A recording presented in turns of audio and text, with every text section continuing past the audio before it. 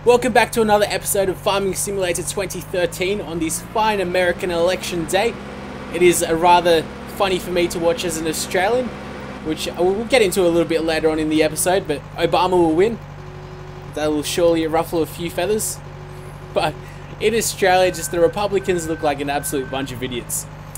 But we'll talk about that a little bit later on in the episode, I'm sure. What I'm doing is, well, I already did a test run on the wool bales, and the wool comes out really quickly, which is pretty sweet.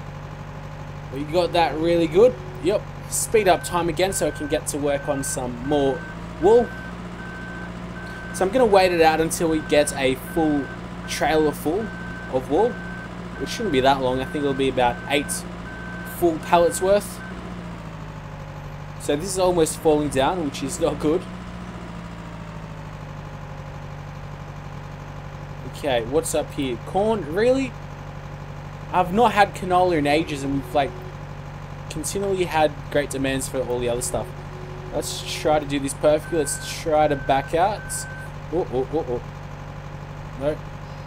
This could be very dangerous. Oh god, I don't like this. How about we do that? There we go. No! Alright. Time to rethink our strategy. Let's drive in once more. Really? It was too low? Oh, it's just the angle.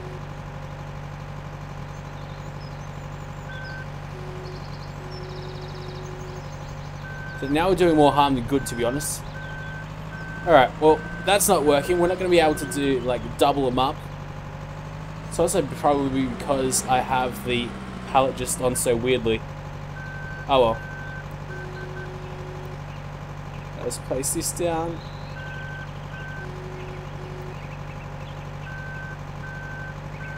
There we go, finally. That took a bit of time. You can get it perfectly, but it'll take forever. And probably this front loader isn't the best one for it. Let's actually go ahead and check. What other front loaders are there? I think there might be a tractor one with it. No. I think maybe you can get attachments. So let's go front loaders. There we go. There's one, the Duke's Agro Vector. Or the Duke's Agro Farm 430 with front loader. That's the one with the tractor that you guys wanted. Okay. It's got some other silage stuff as well. This thing is quite good, $132,000 as well, which is no real problem. But as you can see, the wool's already at 35%, so you do get that wool pretty quickly, especially with the amount of sheep which we have, which is 150. Still got lots of food for them, but what we should do is we've already done the grass. So let's go back and start cutting some grass. Now we're going to turn on the forage wagon. Change tools and go to turn it on. So we turn it on by pressing B, and off we go driving. So yeah, talking about the American election, a couple of weeks ago now, I put $60 or so, however much money I had on in my betting account on Barack Obama. It was at $1.40 to win the election. Now he's gone down to $1.20 to win. So thankfully I will make a bit more money instead of like, because I bet it a bit earlier. But at $1.40 I'm going to be making back, it's only like $20 at $60 or so. So all in all I get about $80, but $20 profit, which is okay. But of course Barack Obama will win. I'm not really sure why the media is just hyping it up to be such a close election. Because, okay, maybe it'll be close in terms of the popular vote, but there's no way it'll be close in terms of the electoral college vote. Barack Obama's definitely got it in the bag. It's just ridiculously obvious that he has it, and the media seems to be playing the election up, which doesn't really make too much sense to me, but I'm sure I'm ruffling a few feathers saying this. The best thing about like the election in the future, and just with social media and technology, is just the amount of idiots that come up on Twitter. I was reading, there was this article that I was looking at, you had some people in America that were saying if Obama wins, they're moving to Australia. I don't think these people realise that Australia's got socialised healthcare, and we've got gun control, I think isn't that exactly what they hate about America or Obama's America? Just people blow my mind. Really weird. So, alright, we're collecting a heck of a lot of grass now. The best thing about grass is you only need to seed it once and then you're all good. Good to go. So what I think I'll do is once we get a fair amount of grass, I'll go ahead and get that seeder again, and I'll probably drive back to my farm and grow some other stuff out. Although that means I have to play at a much slower speed. And then unfortunately the great demands, they don't work on real time, they work on game time. So you get more great demands if you play at a really fast pace. We'll actually wait until we get another 100% of that wool, so we can go ahead and actually we'll deliver the rest of the wool. We'll see how much money we'll make from it. It should be a fair amount. We should probably make back that trailer, I'd say. It's a lot of sheep though for such a small area.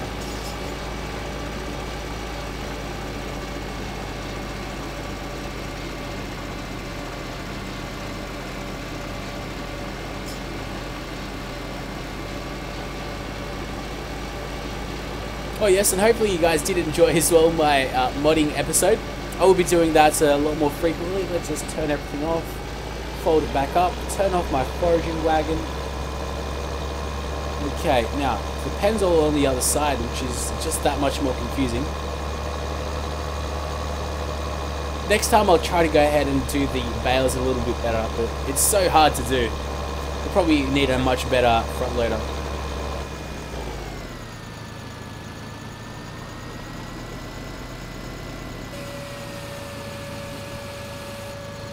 Very nice. It's going to last them quite a while. Let's move you into the garage. I'll satisfy all you guys with OCD that really hate how I don't really do anything properly. Alright, you know what? Well, that's at 95%. We could wait it out a little bit. Let's try to push this a little bit further. This one. If I can. That seems perfect. It's almost. We're gonna. What the hell? Why am I pushing it? Okay, that should be good. Almost a bit further. Yeah, that's all good. Now we'll go get this bale.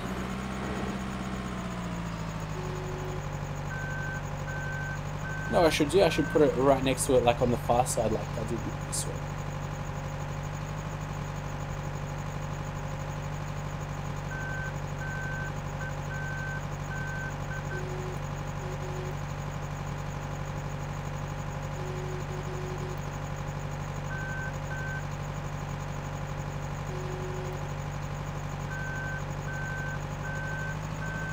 There we go. That's a lot better. Now I think the trailer's a little bit lopsided, so we'll try to even it out with this new bunch of wool bales.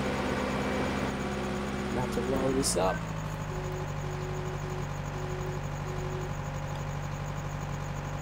Well, I'm glad we're doing something new in the game instead of just something that was in the previous couple of games. Because I've been playing this farming simulator since 2009. The 2011 edition is when I started on YouTube, so. But it's all pretty much exactly the same.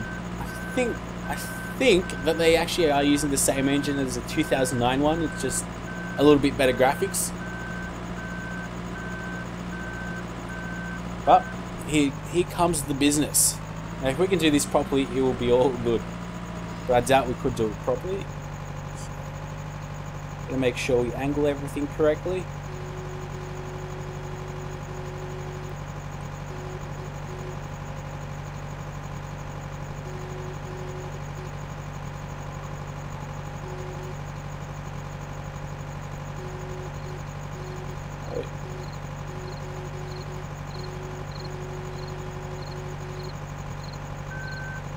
Yes.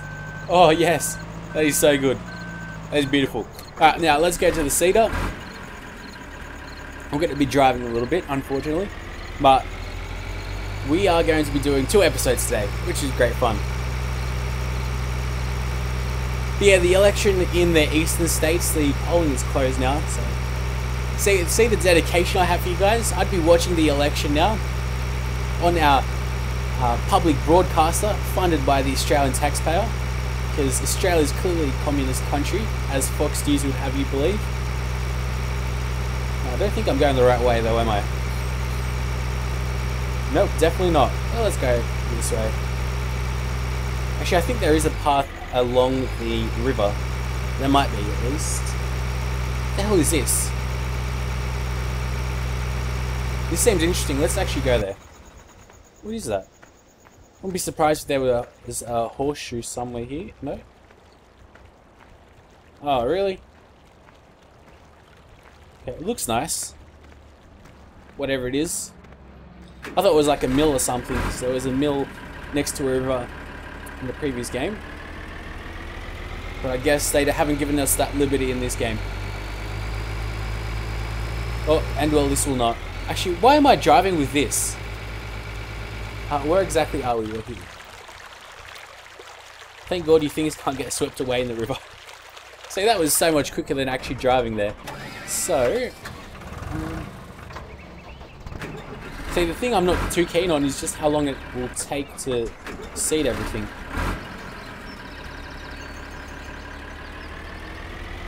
But I'm gonna have to go seed something else instead of just canola.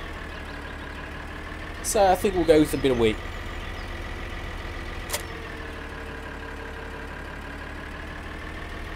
Yeah, we haven't done wheat in a while. I still don't have any baling technology, which is very sad. There we go, that's what we want. Actually, wait, I do have $176,000 because of my solar collector's been getting all the money all the time. Yeah, potatoes, I don't care about potatoes. We keep on getting potatoes, keep on getting everything apart from canola. I think what this might be about is actually supply and demand. I think finally the game actually does take into account supply and demand, because we've been selling a lot of canola. Maybe that's why. And we've been neglecting potatoes and corn and that. Maybe that's why. Hopefully that's why, at least. I need to tell you to move out of the way, so a guy can sow his wheat in perfect peace. But because we have the money, I want to go ahead and, well, it's not escape, it's the shop menu. Yeah, I did install the mods, so, oh, the coin, oh, 30%. Oh, I didn't want to actually pay for this, but, oh, damn, this is good. It's good stuff. Alright, let's buy that. Alright, we also should slow down time. Did I seriously just pay for that? And I still have $83,000 left? Oh, that's crazy. Alright, let's go have a check at our splurge that I shouldn't have really spent my money on, but I did. Okay, oh, this is, yeah, so this is completely new. It's actually adds quite a bit to the gameplay. You make the perfect food for the cows. So we've got to have the perfect amount of hay, the perfect amount of silage, and the perfect amount of straw. And then we mix it up together, and we shake it all about, and then we'll give it to the cows, and then they create a heck of a lot of milk.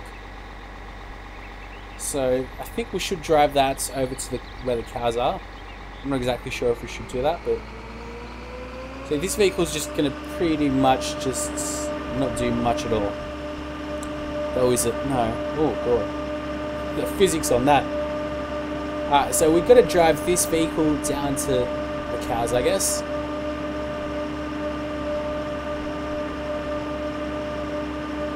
So there's no other way I could really make quick money apart from just selling the canola, which isn't something that I really want to do.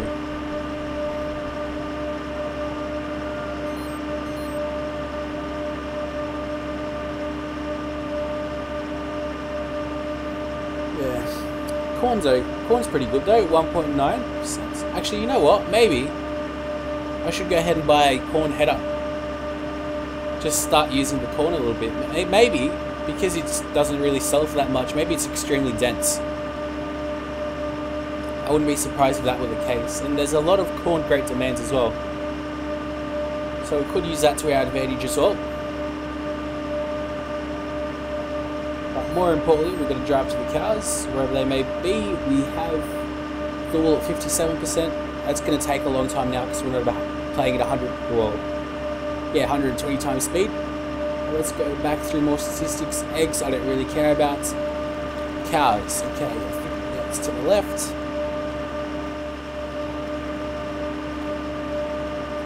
And we don't care about this, we want to go to here. There we go. So here, we don't have any manure, really? I thought we had a heck of a lot of manure. Unless someone takes it and sells it.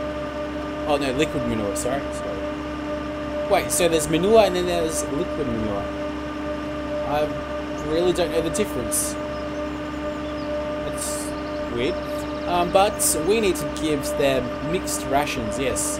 So this is the mixing ratio, mixed ration food. So we've given them a lot of grass to eat. But this should stay here. Let's just look at all the other stuff. Press mouse buttons for additional options. Okay. So this like mixes it up or something? What's it do? Oh, what the hell is this? Wait, does that mean we can turn it on somehow? Let's just close the PDA. Turn on mixer. Okay, I understand that that's the mixer down there in that bucket, but what does this do? Can we cut grass with this? No, clearly not. Okay. I guess I have to learn how to use this. Still will take a while. But I wanted to buy it just because it was 30% off and we'd need it anyway, so I thought it's a good purchase. So in the meantime, what's going on is a good question. You're sowing quite slowly, but it's a big field, so I'm not going to be too harsh on you. I could do those missions, but I'm not going to. Now, you're just waiting about. I'm not exactly sure why I told you to be here, but okay. Wait, so we're gonna get hay with you. Okay, I understand this. So what I'll do,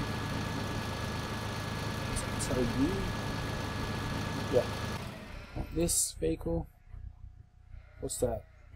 Yeah. Okay. So the reason I did that is because we want to go to where the cows are now. But what I want to do is get them all up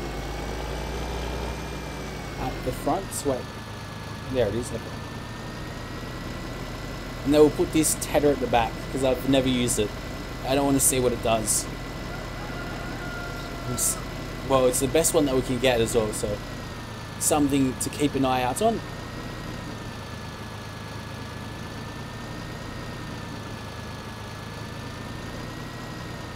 Come on, it should be more than good enough.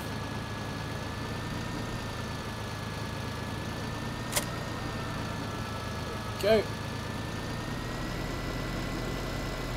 I could go on talking a bit more about the Republicans, but I'm sure most of you guys wouldn't want me to just berate the Republicans all that much because for whatever reason lots of Americans actually take the Republicans seriously, which is quite worrying because Australia has pretty much no greater threat than a Republican president, although none of the Australian politicians would ever say so because of all of our treaties and our defence treaties.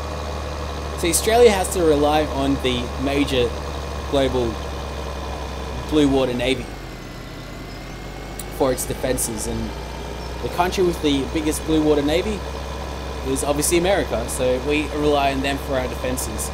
But invading Australia is pretty much impossible for any nation. They just take way too many resources and it's not really worth the price for any other nation. So, because Japan in World War II, they'd... Oh god, I'll turn my Xbox on. That's a little awkward. Oh, and we're going to crash. And we're going to glitch up. No! Alright, that means we're going to have to use the good old Q. Yes. Yes. Yes. That worked out perfectly. Almost. Let's try to reverse our way. Wait, I should fold this, shouldn't I? G fold. There we go. This is how I should have been driving the whole time. That makes a lot more sense. But yeah, Japan tried to invade Australia back in the day. Actually, wait, no, they didn't. They never actually had plans to. They just bombed Darwin and a bit more of the north coast. So obviously, Australia is pretty much like America, apart from we're a complete island. So everyone pretty much lives on the coast.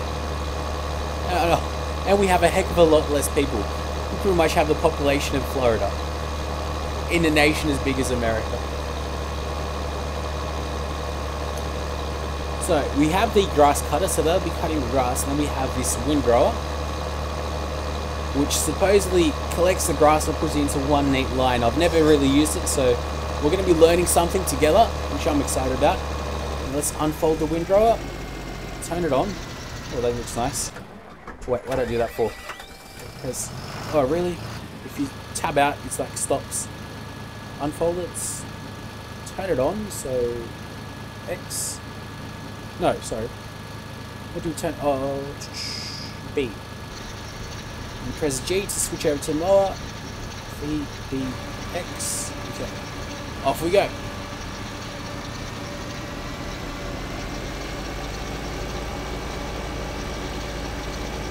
Oh, I see how. Well, okay. Oh, that's actually kind of neat. Okay. Even though, see, we don't really have that much of a big mower, so that's still okay. We can collect all this stuff up. Oh, that's not good. Not good at all. And we can't get our way out of it. So what if we reverse? There we go. Extremely slowly, but it does the job. Yeah, that's pretty neat. So apart from this, let's get out of here. Go into Tedders. Baling technology, there we go. So how long is this? 17.2 meters long, $36,000. You know what? I'm going to invest in this as well. Because I need to learn how to make hay. And then I think we needed some baling technology after that. So we're just splurging absolutely everything. So what we're going to do is unload both of these. Yeah, there we go. So you go home and you go back to our home base as well.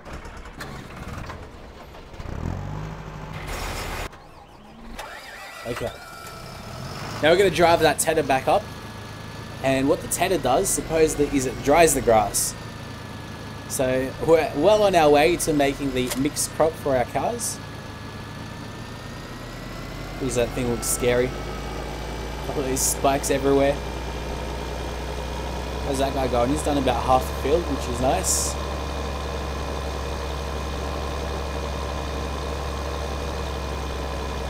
Oh yes, and supposedly there is a horseshoe. I've been reading like comments in the older videos.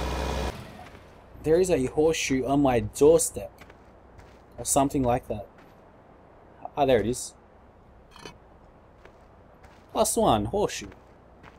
Okay. That's nice. Can't spot any more? Nope. Okay. What's this machine? Looks like a really olden day cultivator or something. It's like that agricultural simulator, historical version or whatever they call it. Which I do have, but it's a rather poor game. It doesn't really explain to you at all what to do. Like, I know how to actually farm, but I'm not exactly sure where to go, and it's not as intuitive as Farming Simulator is, and that's saying something because this game isn't very intuitive at all. You're going to pretty much learn everything by yourself, and you've got to struggle and pretty much go on forums to learn anything about what to do. I'm tempted to speed up time just that little bit extra, but I know that our farm back home isn't going to be ready yet.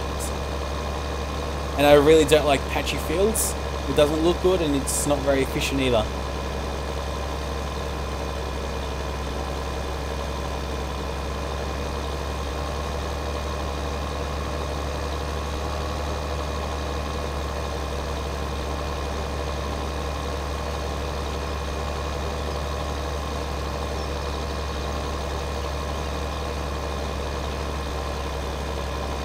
Oh, and there's some other mods. I'd really recommend continually checking the Farming Simulator official website, because with the mods there, there's some pretty good ones. You can buy mobile fuel tanks. You can buy mobile fertilizer. Well, not mobile fertilizer. You can place fertilizer wherever you choose. Now let's unfold the tenor. So that's X. And to turn it on is B, but it's still going to unfold again, isn't it? It's going to unfold twice. Yep. That looks pretty sweet. It's kind of neat as well. The springs or whatever. Wow. Okie dokes. So turn it on by pressing B. Okay. Now this is dry. Should be dried now. There we go. So supposedly now this is dried grass.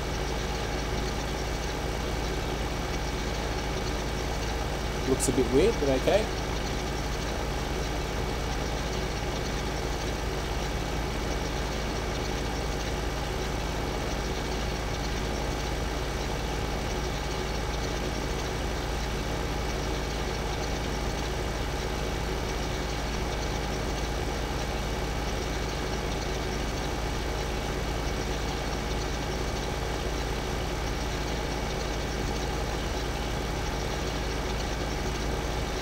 Okay, so that's a fair amount of dried grass. Let's just go to this little corner as well.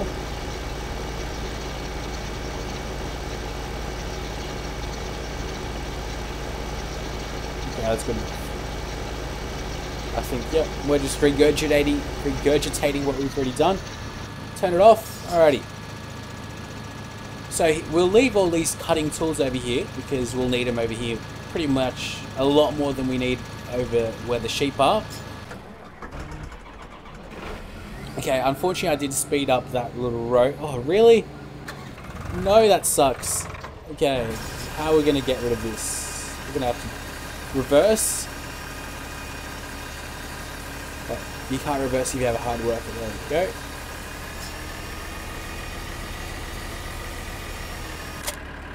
we go. Unattach that. I'm going to attach this and drive it out of the way.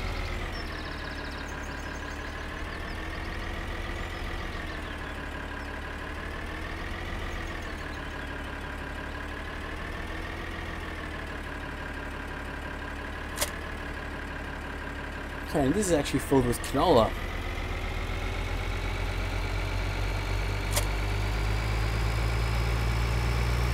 So, back to sowing it is with you. It shouldn't be too bad. It should all go pretty smoothly. Oh, I'm gonna put it up this. Okay. Make sure you don't have your ridge marker somewhere where you don't want. No, no, no, no, do it. Stop. Because the ridge marker actually does destroy the sowed crop, which is something that we do not want.